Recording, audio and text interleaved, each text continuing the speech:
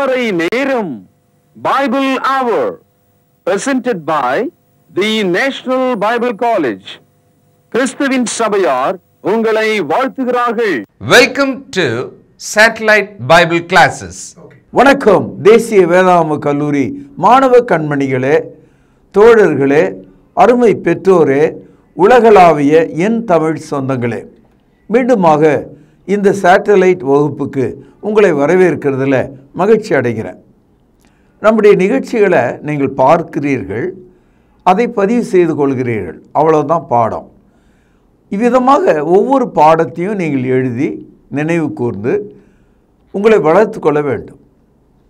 ஒரு காலகட்டத்தில் 1ஆம் ஆண்டு 2ஆம் ஆண்டு என்ற அளவில் முடிவு ஆகும்போது உங்களுக்கான ஆன்லைன் பட்ட படிப்புக்கான சான்றிதழ் வழங்கப்படும். என் அன்பு சகோதரர்களே, நீங்கள் ஒரு குடும்பமாக, ஒரு சிறு குழுவாக, சபையாக நீங்கள் கவனிக்கும்போது சந்தேகங்களையும் அல்லது வித்தியாசமான கேள்விகளையும் நீங்கள் கண்டிப்பாக எழுப்ப வேண்டும். நான் சொல்வதையெல்லாம் நீங்கள் ஒப்புக்கொள்ள வேண்டும் என்பது என்னுடைய நோக்கம் அல்ல.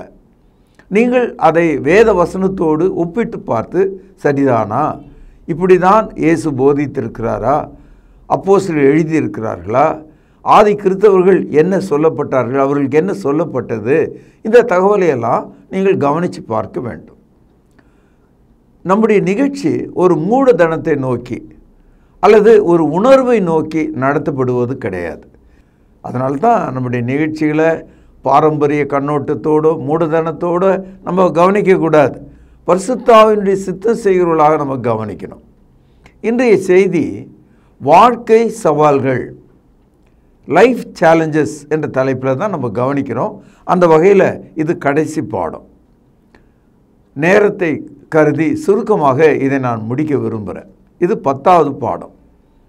இன்றைக்கு இந்த புதிய ஏற்பாட்டில் ஒரு முக்கியமான ஒரு மனிதன் அப்படின்னு நம்ம நினச்சோம்னா அப்போஸ்தலனாகிய பவுலை குறித்து நாம் படிக்கிறோம். ஆரம்பத்தில் அவருடைய பேர் சவுல். அவர் எருசலேம் தேவாலயத்தினுடைய ஒரு முக்கியமான தேர்ந்தெடுக்கப்பட்ட சனகரிப்பு சங்க அங்கத்தினராக இருக்கிறார். கிறிஸ்தவத்துக்கு எதிராக போர் புரிகிறார். Is a violent warrior against Christianity. ஸ்தேவான் கல்லெறியப்படும் போது அதற்கு சாட்சியாக நின்றார். எருசலேமில் உள்ள கிறிஸ்தவர்களை துரத்தி அடித்தார். அவர்கள் வீடுகளையும் நிலங்களை விட்டு ஓடி போனார்கள். ஒரு வகையில் அப்போஸ்தலனாகிய பவுல் ஒரு ஒன் மேன் ஆர்மியாக இருந்திருக்கிறார். ஒரே ஆள் அவ்வளோ மக்களையும் விரட்டக்கூடியவராக இருந்தார். ஆண்களையும் பெண்களையும் பிடித்து சிறையில் அடித்து அவர்களை கொல்லுகிற அளவுக்கு அவர் போனார். அப்படிப்பட்ட ஒரு மனிதன் இயேசுனுடைய உயிர்த்தெழுதலை தெரிந்து கொள்கிறார். அப்படி அவர் இயேசுவின் உயிர்த்தெழுதலை தெரிந்து கொள்ளும்போது அவர் உயிரோடு இருக்கிறார் என்பதை அவன் பார்த்தபோது அவனுடைய உள்ளம் உடைந்தது. அவன் மனம் மாறினான். இந்த தகவலை எல்லாம் நாம் அப்போஸ்தலர் நடபடிகள் 9ஆம் அதிகாரத்தில் நாம் பார்க்கிறோம். அப்போஸ்தலர் நடபடிகள் 9வது அதிகாரம் 4வது வசனம். அவன் தரையிலே விழுந்தான். அப்பொழுது சவுலே சவுலே, நீ என்னை ஏன் துன்பப்படுத்துகிறாய் என்று என்னுடனே சொல்லுகிற சத்தத்தை கேட்டேன். அதற்கு அவன், ஆண்டவரே, நீர் யார் என்றான். அதற்கு கர்த்தர், நீ துன்பப்படுத்துகிற இயேசு நானே, முள்ளில் உதைக்கிறது உனக்கு கடினமாம் என்றார்.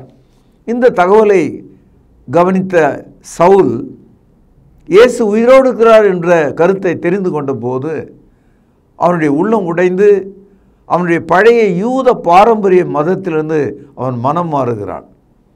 தமஸ்குவிலே அவன் அனனியா என்ற ஒரு மனிதனாலே ஞானஸ்தானம் பெற்றான் என்ற ஒரு கருத்தை நம்ம படிக்கிறோம். அப்போஸ்தலர் நடபடிகள் 9ஆம் அதிகாரம் 18வது வசனத்தை பாருங்கள். உடனே அவன் கண்களிலிருந்து மீன் செதில்கள் போன்றவைகள் விழுந்தது. அவன் பார்வை அடைந்து, கவனிகள், எழுந்திருந்து ஞானஸ்தானம் பெற்றான். தமஸ்குக்கு போகிற வெளியில் மத்தியான வேளையில் வெளிச்சத்தில் கர்த்தரை சந்தித்தவர் 3 நாளைக்கு பிறகு ஞானஸ்தானம் பெற்றார் என்ற ஒரு தகவலை நாம் பார்க்கிறோம். ஞானஸ்தானம் எடுத்த கையோடு இயேசு கிறிஸ்துவால் தெரிந்து கொள்ளப்பட்ட ஒரு அப்போஸ்தலனாக அவர் செயல்பட ஆரம்பித்தார். ஏனென்றால் கர்த்தர் சொன்னார், நான் தெரிந்து கொண்ட பாத்திரம் அவன். இந்த கருத்து அப்போஸ்தலர் நடபடிகள் 9வது அதிகாரம் 15வது வசனத்தில் நாம் படிக்கிறோம். அதற்கு கர்த்தர், நீ போ, அவன் புறஜாதிகளுக்கும் ராஜாக்களுக்கும் இஸ்ரவேல் புத்திரருக்கும் என்னுடைய நாமத்தை அறிவதற்காக நான் தெரிந்து கொண்ட பாத்திரமாயிருக்கிறான். அவன் என்னுடைய நாமத்து நிமித்தம் எவ்வளவாய் பாடுபட வேண்டும் என்பதை நான் அவனுக்கு காண்பிப்பேன். இந்த இடத்துல தெரிந்து கொண்ட பாத்திரம், chosen vessel. இந்த கருத்து சவுல் என்று அழைக்கப்பட்ட அந்த மனிதன் இப்பொழுது அப்போஸ்தலனாக மாறிவிட்டார். இயேசு கிறிஸ்துவுக்காக யூதர்களுக்கு வெளியே இருக்கிற புறஜாதிகளுக்கான ஒரு அப்போஸ்தலனாக மாறிவிட்டார். அவர் அப்போஸ்தலனாக மாறினது மட்டுமல்ல, இயேசுவுக்காக பாடுபடுகிற ஒரு மனிதனாகவும் மாறிவிட்டார். இதுதான் அவருடைய லைஃப் சேலஞ்சாக நான் பார்க்கிறேன். ஞானஸ்தானம் எடுத்த கையோட பவுல், அதாவது பழைய பேர் அவருக்கு சவுல், இயேசு கிறிஸ்துவை தேவனுடைய குமாரன் என்று மிகவும் தெளிவாக திருஷ்டாந்தம் பண்ணினான் என்று நாம் படிக்கிறோம். அப்போஸ்தலர் நடபடிகள் 9வது அதிகாரம் 20வது வசனத்தில், தாமதமின்றி கிறிஸ்து தேவனுடைய குமாரன் என்று ஆலயங்களிலே பிரசங்கித்தான். அதாவது அடிப்படையான ஒரு சத்தியத்தில் ஒரு மாற்றம்.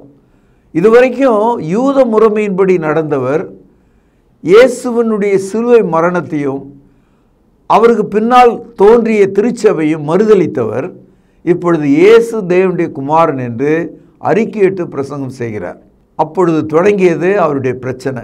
எப்போதும் பாடுபட வேண்டியது, துன்பப்பட வேண்டியது அவசியம் என்று அப்போஸ்தலனாகிய பவுல் விசுவாசிகளுக்கு தன்னுடைய புத்தகத்தில் எப்போதும் எழுதுகிறார். இந்த புதிய ஏற்பாட்டில் 27 புத்தகங்கள் இருக்குது. இந்த 27 புத்தகத்தில் 13 புத்தகங்களை அப்போஸ்தலனாகிய பவுல் எழுதியிருக்கார். கவனிச்சிங்க அதை. இது ஒரு அடிப்படையான விஷயம். ஞானஸ்தானம் பெற்ற உடனே தாமதமின்றி இயேசு தேவனுடைய குமாரன் என்று பிரசங்கித்த ஒரே காரணத்தினால அவர் துன்பப்பட ஆரம்பித்தார். Suffering and persecution started against him. இதை நீங்கள் அப்போஸ்தலர் நடபடிகள் 9வது அதிகாரம் 23வது வசனத்திலே நீங்கள் பார்க்கலாம். அநேக நாள் சென்ற பின்பு யூதர்கள் அவனை கொலை செய்யும்படி ஆலோசனை பண்ணினார்கள். அவளுடைய யோசனை சவுலுக்கு தெரிய வந்தது. அவனை கொலை செய்யும்படி அவர்கள் இரவும் பகலும் கோட்டை வாசல்களை காத்து கொண்டிருந்தார்கள். சீஷர்கள் ராத்திரியிலே அவனை கூட்டி கொண்டு போய் ஒரு கூடையிலே வைத்து மதில் வழியாய் இறக்கி விட்டார்கள்.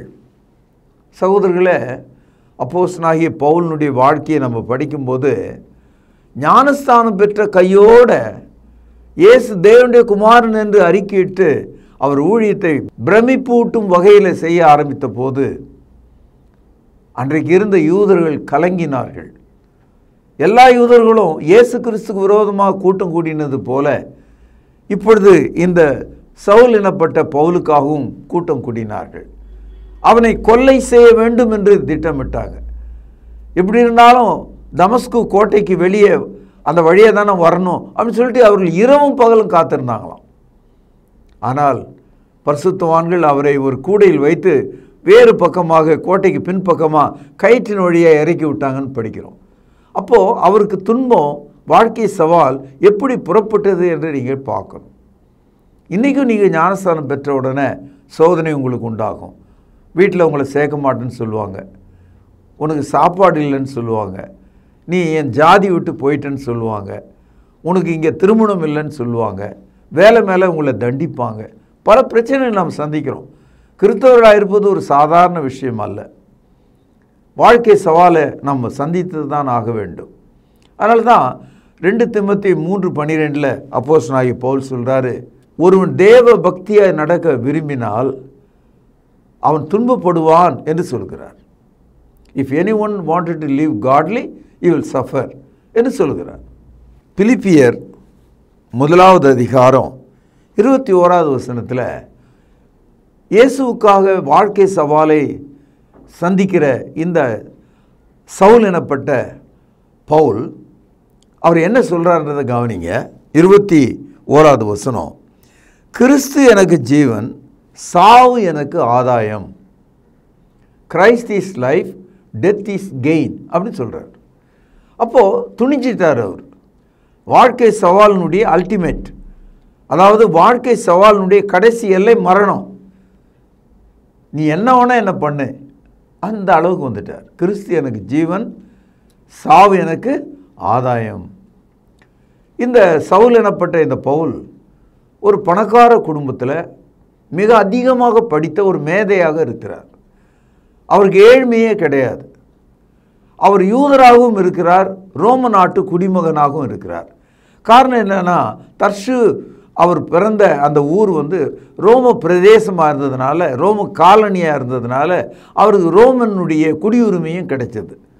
அதாவது பால் எக்ஸ்பீரியன்ஸ்ட் டியூவல் சிட்டிசன்ஷிப், அதாவது யூதராகவும் இருக்கிறார், ரோமருக்குரிய குடியுரிமை பெற்றவராகவும் இருக்கிறார்.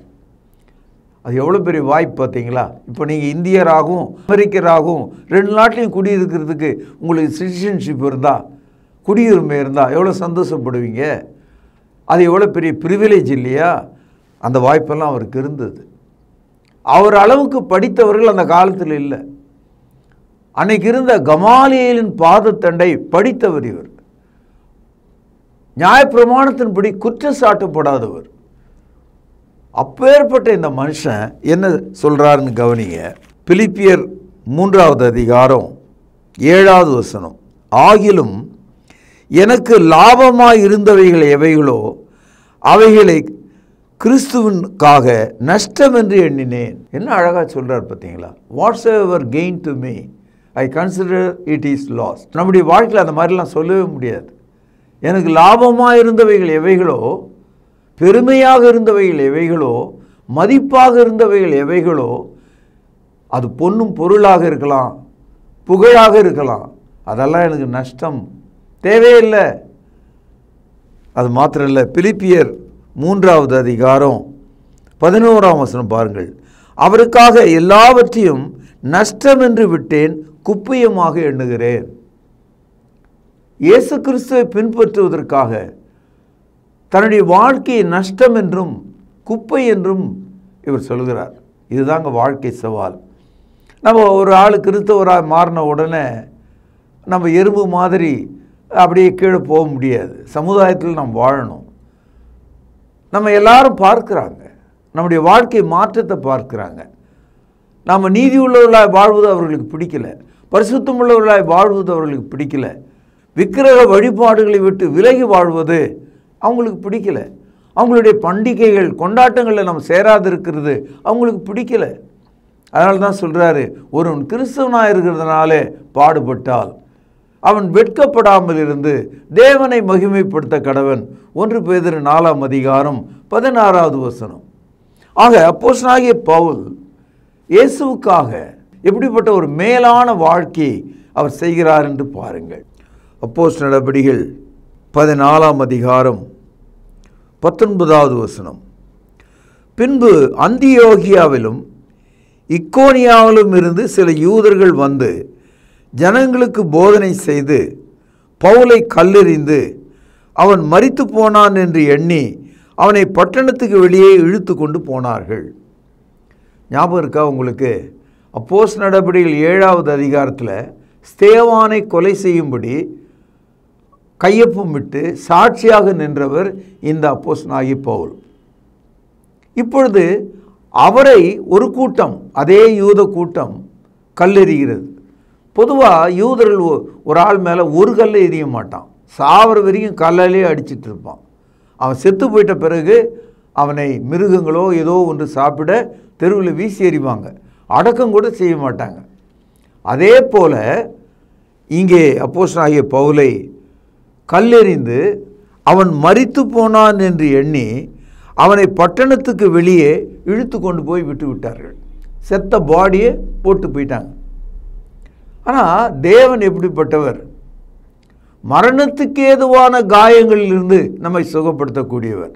அவருடைய காலத்துக்கு முன்னே நாம் மரித்து விட மாட்டோம். Before God's appointed time we will not die. அப்போஸ்தலனாகிய பவுலை காக்கும்படி தேவனுடைய கிருபை இருந்தது அவருக்கு. பாருங்கள், எல்லாரும் அவன் செத்து போனான்னு நினைக்கும் போது அவனுக்குள்ளே உயிர் இருந்தது. அவனுடைய காயங்களை எல்லாம் தேவன் ஆற்றினார். பாருங்கள், அப்போஸ்தலர் நடபடிகள் 14ஆம் அதிகாரம் 20வது வசனம். சீஷர்கள் அவனை சூழ்ந்து நிற்கையில் அவன் எழுந்து பட்டணத்துக்குள் பிரவேசித்து மறுநாளில் பர்னபாவுடனே தெர்பைக்கு புறப்பட்டு போனான். ரொம்ப ஆச்சரியமான ஒரு மிரக்கல் இது, ஒரு அற்புதம். கல் எறிதல் என்பது சாகிற வரைக்கும் கல்லாலேயே அடிச்சிட்டு இருப்பாங்க. எப்படிப்பட்ட காயம், எவ்வளவு காயம், எத்தனை காயம் இருக்கும் நீங்கள் யோசிங்க. அவன் எழுந்து நடந்து கர்த்தருடைய வேலை செய்ய போனான். அப்போது கர்த்தருடைய கிருபை அவனை சூழ இருந்தது, அவனை காப்பாற்றியது. ஒரு சமயத்தில் இந்த கருத்தை குறித்து பேசும்போது அப்போஸ்தலனாகிய பவுல் இப்படி சொல்கிறாரு. 2 தீமோத்தேயு 4வது அதிகாரம் 17வது வசனம். கர்த்தரே எனக்கு துணையாக நின்று என்னாலே பிரசங்கம் நிறைவேறுவதற்காகவும் புறஜாதியர் எல்லாம் கேட்கிறதுக்காகவும் என்னை பலப்படுத்தினார். சிங்கத்தின் வாயிலிருந்தும் நான் ரட்சிக்கப்பட்டேன். கர்த்தர் எல்லா தீமை நின்றும் என்னை ரட்சித்து தம்முடைய பரம ராஜ்யத்தை அடையும்படி காப்பாற்றுவார். அவருக்கு சதா காலங்களிலும் மகிமை உண்டாவதாக. ஆமேன். அன்பு சகோதரர்களே, பவுலடியார் கல்லெறிந்து அவன் செத்துப்போனான் என்று நினைத்த அந்த காட்சியை, சிங்கத்தின் வாயிலிருந்து என்னை தப்புவித்தார், மரணத்திலிருந்து என்னை தப்புவித்தார், என்னை அவர் பாதுகாத்தார், அவருடைய கிருபை என்னை காப்பாற்றியது, எனக்கு அவர் துணையாக நின்றார். ஏன் துணையாக நின்றார்? புறஜாதிகள் என்று சொல்லக்கூடிய யூதர் அல்லாத மக்கள் கிறிஸ்துவனுடைய சுவிசேஷத்தை கேள்விப்படத்தக்கதாக, அவர்களுக்கு பிரசங்க வேலையை செய்வதற்காக, அந்த வேலை நிமித்தம் தேவன் என்னை காப்பாற்றினார். என்னுடைய வாழ்க்கை சவாலை முறியடிக்க தேவன் எனக்கு உதவி செய்தார் என்று சொல்கிறார். 2 கொரிந்தியர் 11ஆம் அதிகாரம் 22 முதல் 27 வரை, புதிய ஏற்பாட்டில் 254வது பக்கம். இங்கே ஒரு லிஸ்ட்டு, அவருடைய வாழ்க்கையில் என்னென்ன நடந்தது, எவ்வளோ துன்பங்கள் வந்தது, அந்த சவால்களை எல்லாம் முறியடிக்கவும் மேற்கொள்ளவும் கடவுள் எனக்கு எப்படி உதவி செய்தார் என்ற இந்த கருத்துக்களை ஒரு அட்டவணையாகவே சொல்கிறார். நாம் இதை படிக்கும்போது நம்முடைய வாழ்க்கையில் கூட இப்படிப்பட்ட நிலைமை வந்தால் கடவுள் நம்மை ரட்சிக்க வல்லவராக இருக்கிறார். நம்முடைய நாடு போகிற போக்கை பார்த்தா கிறிஸ்தவர்களை முழுவதும் இந்த நாட்டை விட்டு துரத்தணும், அழிக்கணும், அப்படியே அவர்களை அடக்கி போட வேண்டும் என்ற அளவில் சட்டங்கள்லாம் இப்போ உருவாகி கொண்டிருக்கிறத நான் பார்க்கிறேன். இங்கே பாருங்கள், 2 கொரிந்தியர் 11ஆம் அதிகாரத்தில் அவர் சொல்கிறாரு, ஊழியம் செய்கிற விஷயத்தில் நான் அதிகமாக ஊழியம் செய்தேன் என்று சொல்கிறார். 23வது வசனம். அவர்கள் கிறிஸ்துவின் ஊழியக்காரரா?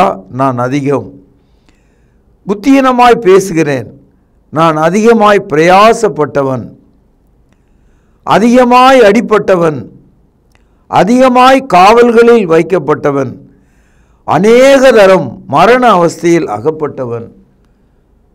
அதிகமான அடி வாங்கின ஆள், அதிகமாக சிறைச்சாலையில் இருந்த ஆள், அதிகமாக மரண அவஸ்தைக்குள்ளான ஆளுன்னு சொல்கிறார்.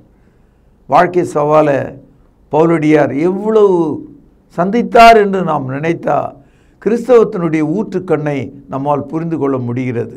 You can understand the very strength of Christianity when you understand the dedication of Apostle Paul. அப்போஸ்தலனாகிய பவுலுடைய அந்த கீழ்ப்படிதலை நாம் தெரிந்து கொள்ளும்போது, ஒப்பு கொடுத்தலை தெரிந்து கொள்ளும்போது கிறிஸ்தவத்தினுடைய வலிமையை நம்மால் புரிந்து கொள்ள முடிகிறது.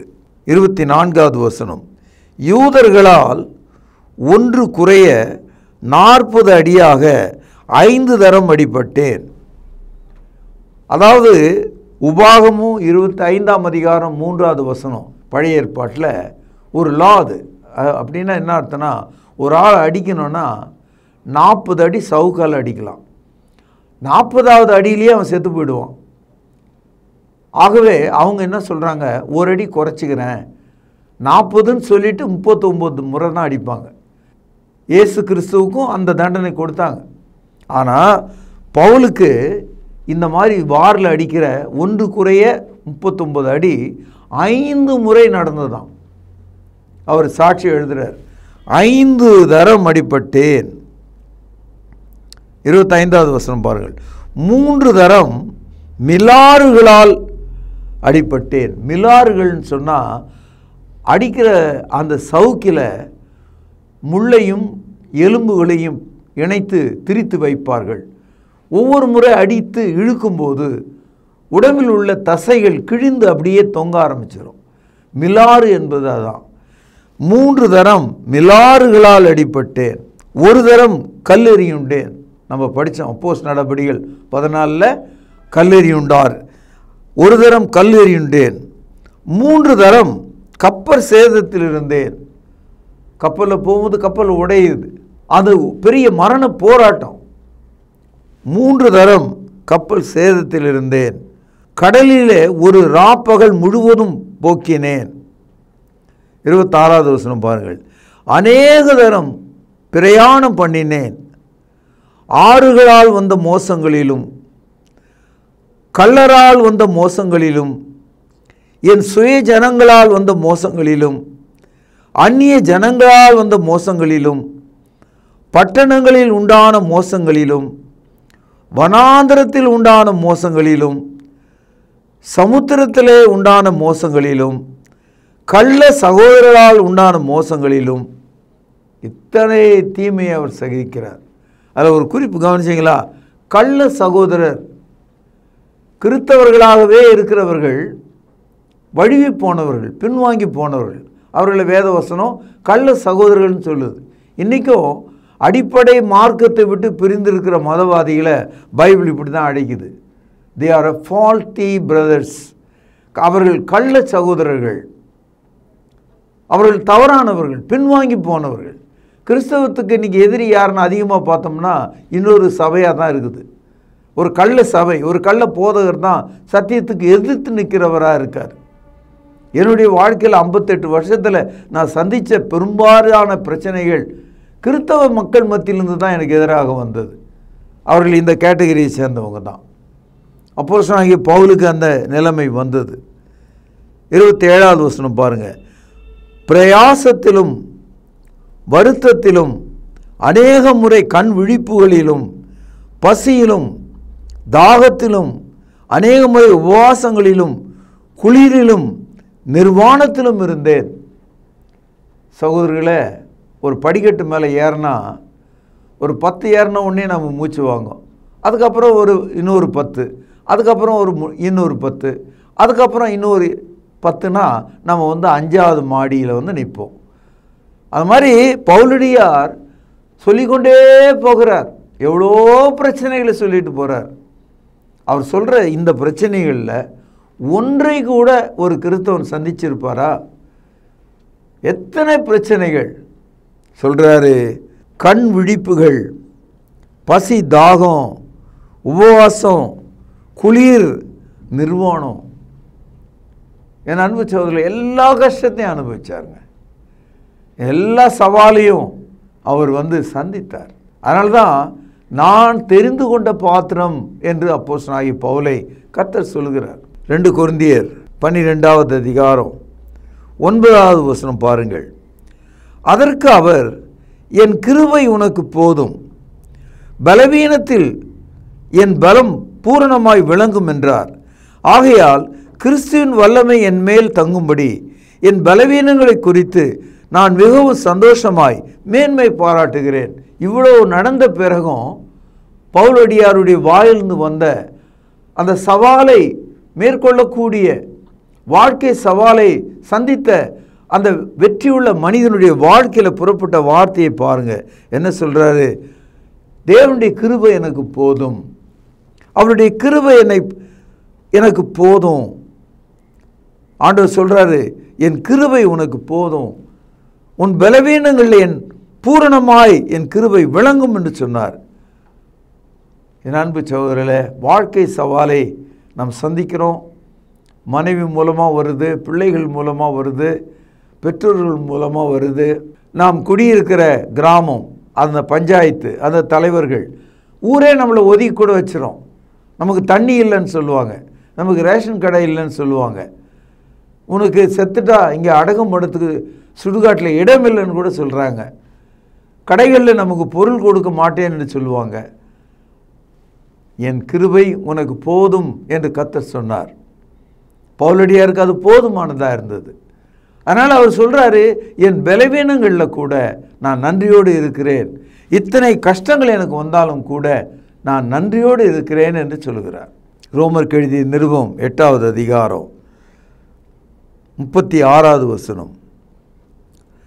கிறிஸ்துவின் அன்பை விட்டு நம்மை பிரிப்பவன் யார்?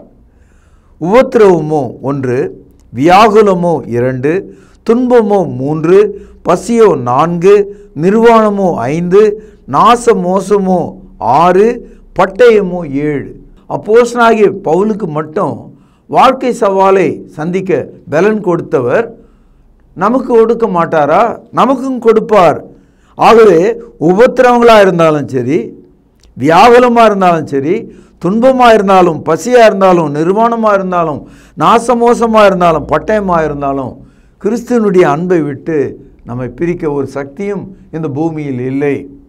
ஆகவே அன்பு சகோதரர்களே, வாழ்க்கை சவால்களை சந்திப்பது, மேற்கொள்வது தான் கிறிஸ்தவத்தினுடைய வாழ்க்கை என்பதை புரிந்து கொண்டு விசுவாச வாழ்க்கை செய்ய கர்த்தர் உங்களுக்கு சகல கிருபையும் ஞானத்தையும் வழங்கும்படியாக கேட்டு இந்த தலைப்பையும் இந்த தொடரையும் நான் இங்கே நிறைவு செய்கிறேன். பிரார்த்தனை செய்வோம். இரக்கமும் தயவு நிறைந்த தகப்பனே, இதோ உமது அடியானாகிய சவுல் எனப்பட்ட பவுலை அவர் சந்தித்த வாழ்க்கை சவால்களை நாங்கள் படித்து பார்த்தோம், ஆச்சரியப்படுகிறோம். எங்களுடைய கண்களில் கண்ணீர் வருகிறது. பவுலை தமது கிருபையினால் ரட்சித்த தேவன் எங்களையும் அவ்விதமாய் காப்பாற்றும்படியாக நான் செபிக்கிறேன். உம்முடைய பரிசுத்த ஆவியின் சித்தம் செய்யும்படி எங்களை தாழ்த்துகிறோம். இயேசுவின் நாமத்தில் ஜெபம் கேளும் ஜீவனுள்ள எங்கள் நல்ல பிதாவே, ஆமென்.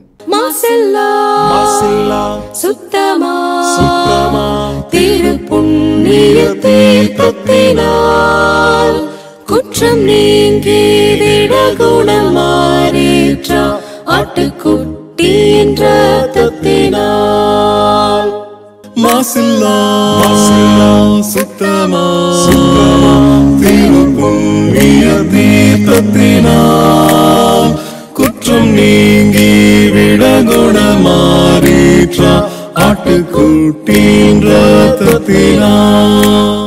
தொடர்பு கொள்ள வேண்டிய முகவரி: திருமறை நேரம், 58 சர்ச் தெரு, குமரன் நகர், சென்னை 6,82,000. தொலைபேசி எண் 044255008882.